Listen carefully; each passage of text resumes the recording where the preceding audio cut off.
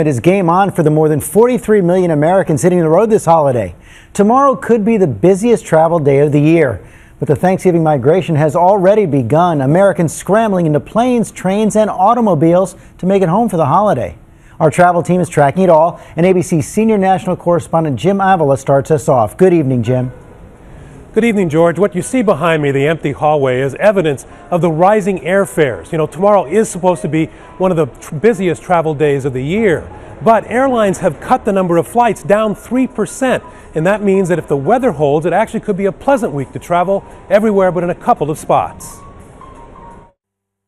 A twin threat to air travel on the West Coast. Airport workers scheduled to demonstrate at Los Angeles International tomorrow afternoon, prompting warnings for passengers to give themselves a 3-hour cushion at LAX and an extra 90 minutes to get there. This is part of the fun of it all, is to go fight the fight and fight the crowds. Up north, crippling rain in Oregon and Washington expected to delay Northwest flights. But for the rest of the country, weather is on travel's side for a change. 75% of the country will be rain-free. Northwest, not so great. We will see heavy rain and mountain snows continuing. And since Seattle is not a major domestic hub, the ripple effect of bad weather there is unlikely to spread. If there were to be a storm in Chicago or in the Northeast, you could count on mass chaos, but that does not look like it's going to be the case at all. There are some new 2012 holiday tricks for savvy travelers. Some airlines will allow you to avoid the baggage counter by tagging and checking your own bag, giving you the opportunity to lose your own luggage. TSA has a new pre-check program this year. Sign up and you pass through a separate security line with your laptop in your bag and your shoes on your feet.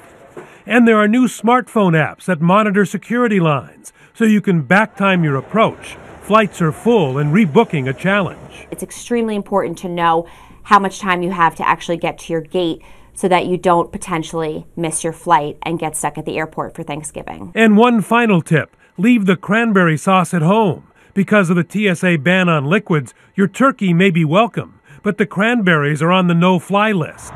Now to Alex Perez and the nation's highways, where 90% of holiday travelers find themselves.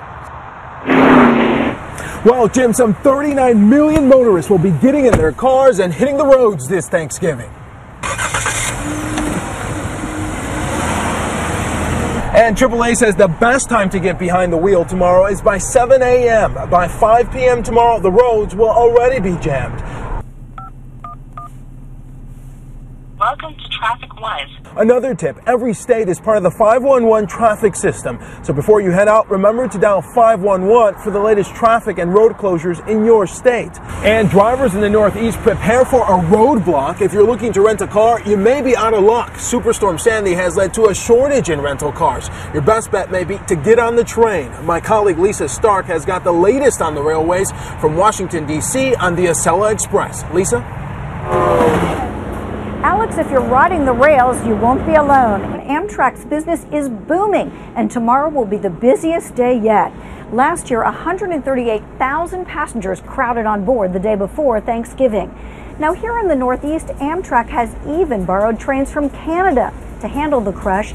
Usually it relies on cars from New Jersey Transit, but many of those were damaged by Hurricane Sandy. And that storm also means many of the commuter lines aren't up to speed. You should check the schedules online.